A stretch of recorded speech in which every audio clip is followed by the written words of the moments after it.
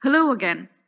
Today we will go on to the design level and see how testing at this level contributes to success.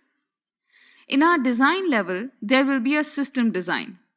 Our job is to do a review on it. There is no code, so we can't run it. Therefore, we review it, which is a static testing technique. When we do this review, it will increase each party's understanding. So, whether it is the tester, developer, or the process guys, everyone will have the same understanding.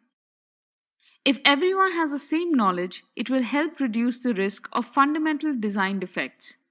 So, a review of the system design will reduce the risk of fundamental design defects. Let's look at an example here. This is a customer requirement that we already know. Check window moves up within 10 milliseconds once the button is pressed. So here the window should start moving upwards within 10 milliseconds of the button being pressed. Now in design we have the following example. Say you have a scheduler task. What is a scheduler task, you ask? It's just a bunch of functions that will be called up in 1 millisecond. That is the simplest explanation. And similarly, if you have a scheduler task of 5 milliseconds, then all the functions in it will be called in 5 milliseconds. Again, the same goes for the scheduler task of 10 milliseconds. All the functions in it will be called in 10 milliseconds. Now, here we have a scheduler task of 100 milliseconds. And as you can see, the developer has put the up movement task, which will cause the window to move up here.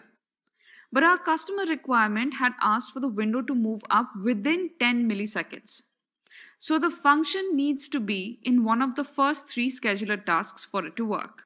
As the design is right now, the window will move in 100 milliseconds, not 10 milliseconds.